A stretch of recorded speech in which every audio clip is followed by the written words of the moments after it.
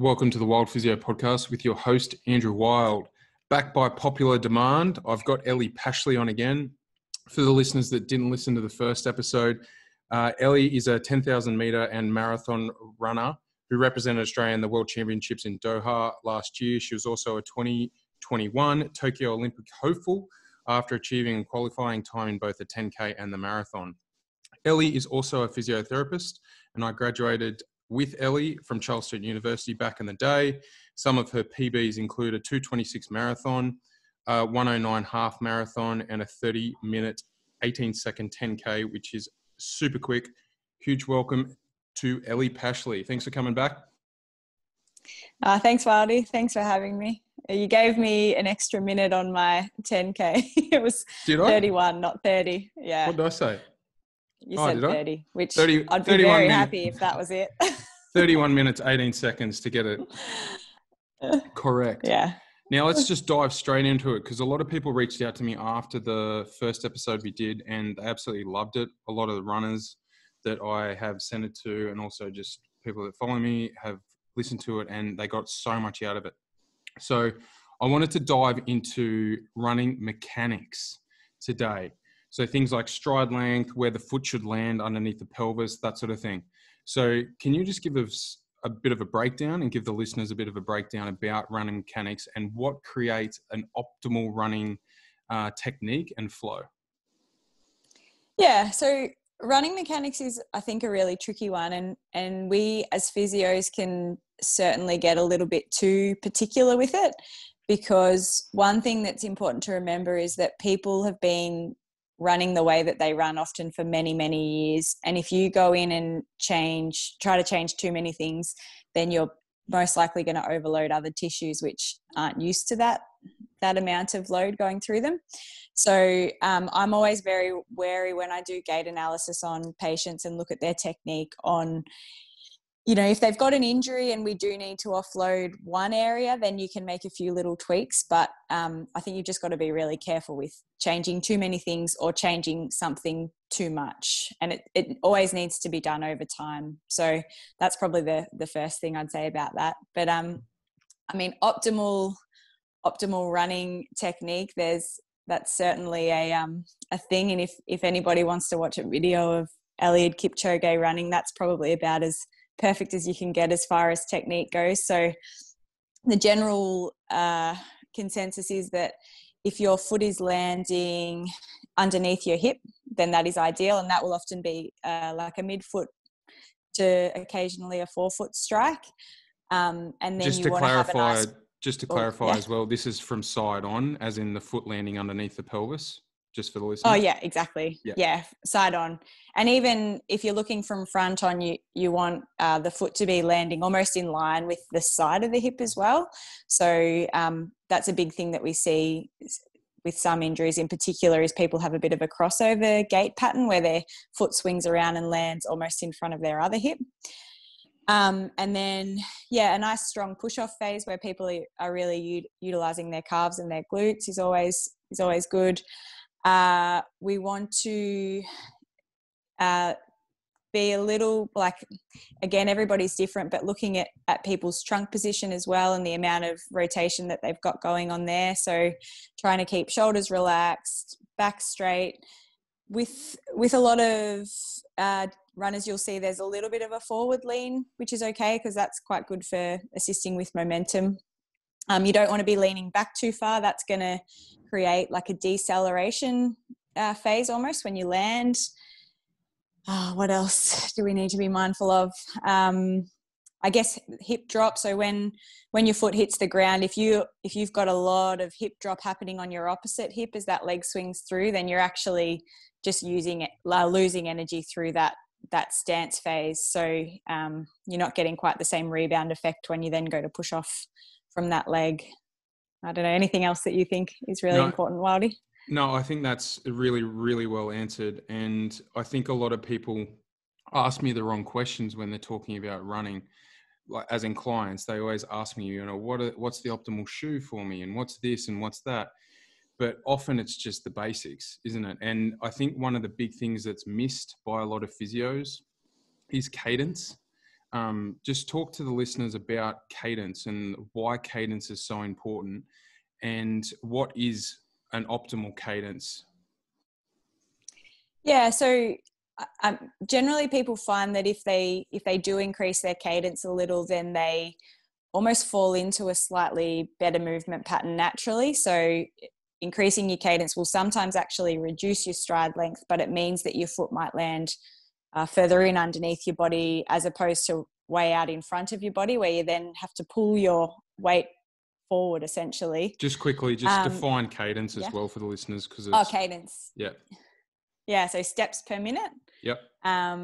Which, I think they say that the optimal cadence is sort of somewhere between 170 and 190 steps per minute. Everybody's quite different with this, and obviously pace comes into it a little as well, so depending on how fast you're running. But that's one cue that I'll often give people if they're struggling with particular injuries, like often certain things in their hip, or like a tib post injury or knee pain or something like that. It might just be trying to increase their cadence, or even slightly shorten their strides and taking almost shorter, faster steps, as opposed to those big loping strides. So that can be one thing that can automatically almost improve people's gait pattern and engage different muscle groups without them having to think too much about everything that's going on. Yeah, beautifully answered. And you hit the nail on the head. I sort of work along the lines of 180 cadence plus or minus 10 is fine.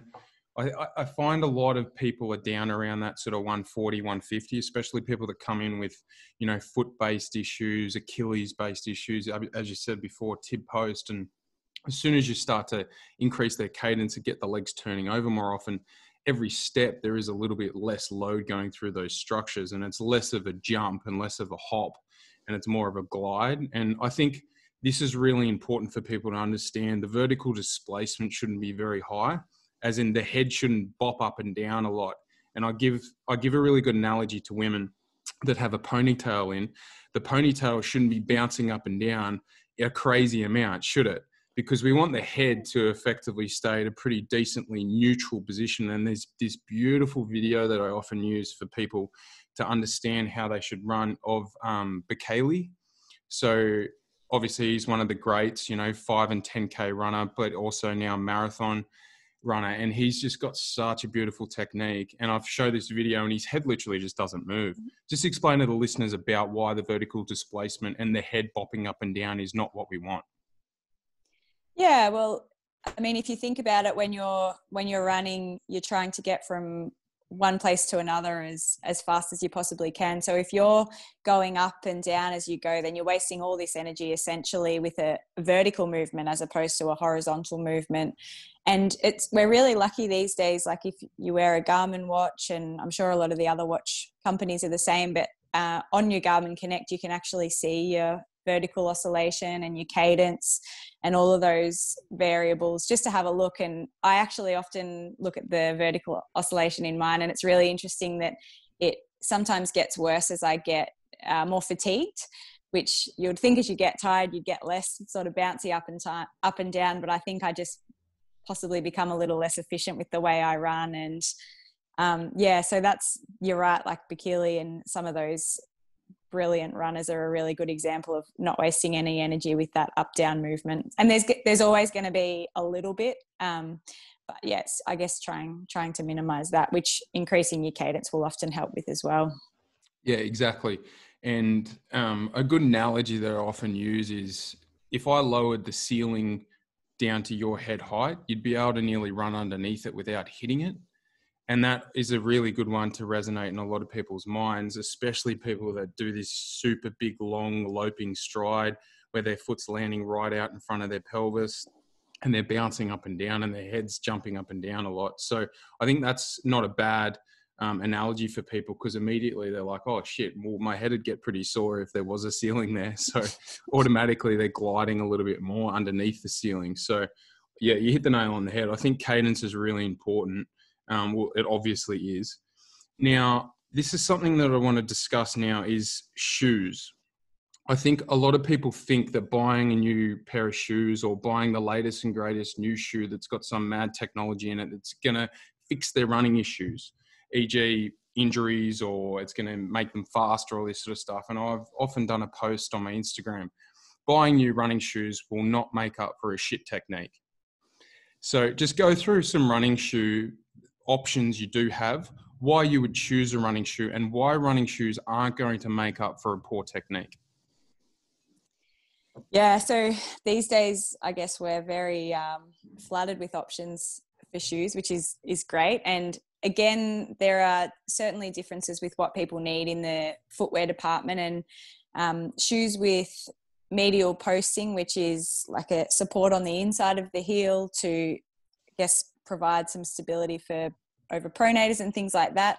They certainly have their place, but ultimately, I think the best thing that you can be doing is trying to get as strong as possible, both through your feet and then through your lower limbs, because essentially, if you're relying on that sort of technology to stop you from rolling in or whatever it is, then there's usually a weakness somewhere up the chain that can be worked on as well. And yeah, there are definitely some people with structural issues where they might need that extra support. And what I've often seen actually with runners is sometimes in the early stages when they're getting into it and still building strength and things like that, they may need, whether it's a little more cushioning or a little more support as their body gets used to the movement and their tissues adapt and they get stronger. But often the more you run and the longer you run for, you actually develop a more efficient style anyway in time, and often you might find you started in a supportive shoe and then you can end up transitioning to something neutral purely through probably whether it's the strength that you gain from running itself, but also if you're adding in some strength and conditioning to your week as well, that can make a big difference. So there's endless options with level of cushioning, type of cushioning, posting, carbon plates, all those sort of things. And I do think it's really important to try and feel what works for you and what feels best on your foot. I mean, ultimately you're going to run well in something that's comfortable above all else. So that's probably something that's above all important when you're picking a shoe is comfort. Yeah, for sure. And there was a recent research article that compared more of a midfoot, forefoot strike versus a heel strike. And the conclusion was that it's kind of irrelevant, and as long as the foot is landing underneath the pelvis, underneath the hips regularly from side on. That was pretty much the conclusion, which is exactly what I tell most of my clients. If you've been running like that for a long period of time, as in heel striking, if you want to transition into more of your barefoot or your midfoot type of style running, it's going to take a lot of time, and that's going to potentially aggravate and load other structures. This is my segue. This is the segue into the next question. So the barefoot movement. So obviously, yep. Vibrant Five Fingers, they ended up getting sued for misinformation and false advertising. Now, why should you transition to a barefoot style, or why should you never transition into a barefoot style of running? And when I say barefoot style of running, I mean leaning more on your midfoot and forefoot rather than your heel. Yeah, I guess if you've got a big stress fracture in your heel, then maybe it's a good time to try and land further forward on your foot. But I don't know. I mean, I worked at a running store when the barefoot movement was happening and it was all the rage. And yeah, I saw a bit of a shift in injuries. There were people coming in left, right and centre with Achilles tendinopathies and stress fractures through their metatarsals who had read Born to Run and then decided that they were going to become a barefoot runner in a week. I mean, I guess I think it's a little bit tricky in our society because most of us grew up running with shoes on for the majority of the time, and I don't think there's any problem with wearing shoes. I mean, it's great. I walk around my house barefoot. I try and do some strength work barefoot. But if you're running high mileage, I think it's fairly unrealistic to think that you can run barefoot for a lot of that and not get injured. You know, we're probably not really made to be running well over 100 Ks a week. without shoes on. I don't think that was ever really the intention for the human body. So I think from my point of view, wearing footwear to protect your feet is definitely beneficial in reducing the risk of injury. But I mean, there are certain injuries where it might be beneficial for you to use barefoot running as a tool to strengthen, whether it's your foot intrinsic muscles, your calves.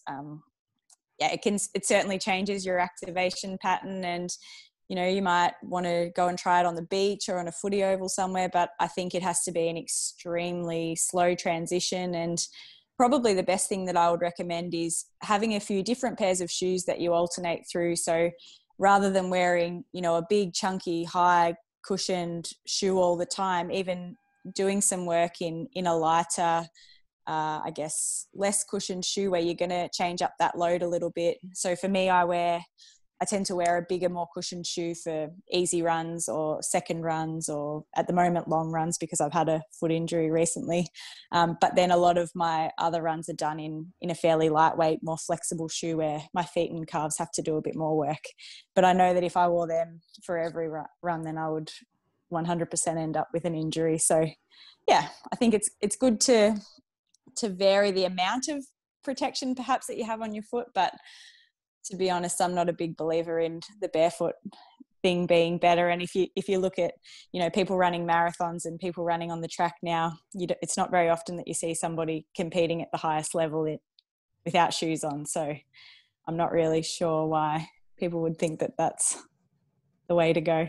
Yeah, I completely agree. Beautifully answered. And I think a lot of people misinterpret a lot of the information. And the reality is most of us that have grown up in the 80s, 90s, 2000s have grown up in chunky heeled shoes. Those chunky heeled shoes came out in the sort of the 80s, late 70s, I think. And the idea was to reduce injury, but it actually hasn't changed the rate of injury much. And I think a lot of the time what we've got to do is manage the training volume, obviously tighten the technique up a little bit, and just relying on a new pair of shoes to change something like an injury or something like that isn't the wisest idea. One other thing to note is, I think you hit the nail on the head as well in terms of longer distance stuff. If you're doing longer Ks and longer distance stuff, I think, yes, having a little bit of cushioning under the heel is very wise because, again, there was some research done where they had a look at marathon runners, and inevitably a marathon runner, even if they're landing on their forefoot and their midfoot at the start of the race, towards the end of the race, once they're fatiguing, they will start to heel strike. So in that regard, it makes complete sense that, yes, you would use different types of shoes for different runs, but especially your longer runs, going for a shoe that's got slightly more of a drop, more of a drop and more cushioning in the back of the heel would be a good idea. So I also give this analogy to clients as well. Like you said, I think having the different pairs of shoes for different runs is really good. Much like a golfer. A golfer isn't going to use the same club over and over again. It's dependent on the situation and dependent on the run. You need to have a different pair of shoes for some runs. So I think that's really wise advice. You would agree? Yeah. I think it's a lot of it too is just about varying that load because I think doing it the same way all the time isn't necessarily good because you might be missing out on some strength gains or adaptations in other areas, but mixing up that load, then you would hope that in the end you end up with a fairly good overall strength and stride and gait pattern. Yeah, for sure. And with all these things that we're talking about, it depends. And I think this is why you need to go and see a professional like you or myself that is a physio, a strength and conditioning coach, a running coach. This is so important. Don't just think it's a one-size-fits-all approach across the board. Everyone needs to do things slightly different depending on the person, depending on the goals, etc. So I think it's really important to do that. One more thing about running coaches. I think let's dive into this just quickly, Elle. Learning to run. I think a lot of people get taught how to play tennis or play netball or play golf or cricket or whatever growing up. But a lot of people just never get taught to run, and they think they deserve to be able to run as long as they want, and they shouldn't get injured and they shouldn't need to be taught how to run because we were born to run. And the fact that that book in itself by Chris McDougall is called Born to Run, a lot of people think that they can just run and they were just born to do it. But no one learns. A lot of people just don't learn how to run. How important is it to learn how to run? Because there are so many nuances with running technique. Yeah, I guess there are two sides of that. I do think it's important, and it would be good if it was something perhaps it was taught to kids growing up. Yeah. And even I guess a lot of people come into running in adulthood having never really done it before. But I guess sort of like I said before, I do believe that if you do it for long enough, you will gradually become more efficient anyway, and your gait will improve. I think there are some cues that can be really helpful around arm swing and even landing, push off, and then there's also the strength component of it that can help to improve your technique. Even just exercises like a step up or something where you're getting, I guess, a mimicking of the running motion with some extra weight and some repetition, and building strength in those really specific positions that you're in when you're running. So I think the combination of those can in a lot of cases be enough, but there are certainly people that may need a little more help, and there are running technique coaches and even physio. A lot of physios will do gait analysis, and again they can give you some tips on that. But I don't necessarily think that everybody needs to be taught how to run, because again there are some big differences between people's natural physique and strengths and weaknesses, which are probably going to be there anyway. But like you said, with other sports, we get taught a lot with correct technique to improve efficiency and improve performance. And I think if you're looking to do that with your running, then it's certainly something that's worth looking into, particularly if you're having trouble or you feel like you're not improving and you want to get to that next level. Yeah, really well answered. I think you're definitely right. I think everyone can run, but some people need a little bit more guidance than others. There'll be those people that have never seen a running coach or a physio or strength and conditioning coach in their life, and they get through 60 years of running, no problem. But some people need more guidance than others. But I still think that if you are struggling with injuries and you're not able to achieve what you want to achieve with your goals, and you keep breaking down these sort of things, I still think that, yes, that's when you potentially need to go and see a physio, strength coach, running coach to tighten things up a little bit. And I think just learn a little bit more about what you should be doing.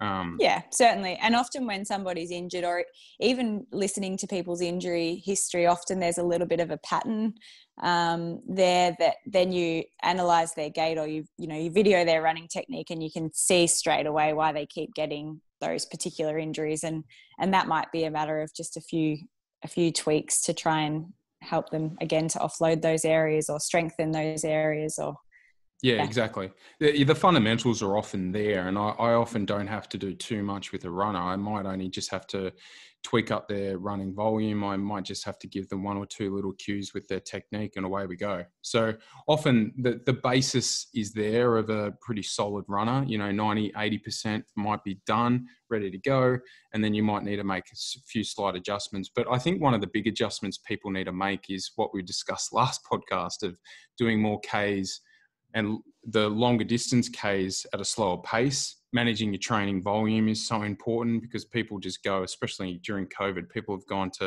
from like 10 Ks a week to 20 Ks a week really quickly. And then that spike has caused obviously too much load, and then they get injured. I think it's really important to peel things back and do the right things slowly. And I think the training volume increases need to be done slowly, don't they, Elle? Yeah, for sure. And like we talked about last time too, the strides or the sprint work as well can be really beneficial to helping with your technique, just because often you'll see when people run really slowly, sometimes they actually deteriorate as far as technique goes. Whereas when you get people running quickly, they're engaging more, and they're really, pumping their arms and pushing off using their calves and their glutes and all of that. So I think doing drills and strides and things like that are an important component of improving efficiency and activating and strengthening, I guess, all the right muscles. Yeah, for sure. Last question, Elle. Orthotics. When are they appropriate, and why do we use them? Yeah, so I think in a lot of cases, they're not required. I'm actually currently wearing an orthotic in my shoe for the first time in my life. I'm trying to offload a couple of parts of my foot whilst maintaining very high mileage. So I reluctantly agreed to try some orthotics, and to be honest, they've actually been extremely helpful. But I think sometimes people jump into orthotics too early or look at them as a permanent part of their footwear as opposed to a temporary thing, which can be really beneficial again to try and offload a certain area, or there's lots of different uses for them: foot injuries, knee injuries, hip injuries. But I think in most cases you want to look at the underlying cause of that as well, which is often a strength issue or occasionally a mobility issue, and try and really focus in on that and look at the orthotic as something that might be helpful in the short term. But unless there's anything drastically structural going on there, I think long term, again, you want to be getting stronger and addressing those issues in other ways. Yeah, amen what are to your that. thoughts? Yeah, amen to that. I think orthotics should never be viewed as a permanent solution unless there's an underlying issue, e.g., cerebral palsy or something like that. Someone will need an orthoses for the rest of their life, potentially. But I 100% agree that they should never be viewed as a permanent solution, and weaning out of them is so important. They're good in the acute phase, like you're kind of dealing with at the moment, and it's allowed you to do some running volume as you prepare to go to London. We'll chat about that in a sec. I think that the notion that once you get orthotics, you need orthotics for the rest of your life, that needs to change. People do not need orthotics for the rest of their life unless there's an underlying condition that requires them. Yeah, for sure. Thanks for coming on, Elle. I think that was short and sharp. I think that was about 30 minutes, and all the listeners are going to get a heap out of that. So thank you very much. Quick one, you're going to London soon. What's on? So I'm racing the London Marathon on October 4th. So it was originally scheduled for April. It then got postponed with COVID, and then now it's been modified. So it's an elite only race with 20 laps around Buckingham Palace, essentially. No crowds, secure biosphere, they're calling it. So it'll be a very different experience, that's for sure. So I'm training as hard as I can with a pretty limited time frame to try and get fit for that. It sounds like a fast field. Yeah, it sounds like a pretty boring race. As in, it's just going to be around and round in circles, is it? Yeah, I think so. It's apparently a really flat loop. So it was the one that they originally wanted to use for the Ineos 159 event, and they couldn't get approval, I think, from the London City Council or whatever it is, because they would have had to close the roads for too long. So it's apparently very flat, very fast.